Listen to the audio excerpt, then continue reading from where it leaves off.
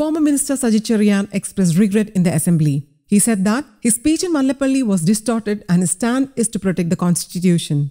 He made a special statement in the assembly following his resignation. "I am a public servant upholding constitutional values. I said nothing against the constitution. Said that constitutional values needs empowerment. The speech was distorted. Have not insulted Ambedkar. Will be with the people again," he said. He made a special statement in the assembly under Rule 64. This is the first time that Saji Cherian expressed his regret on the issue of insulting the constitution.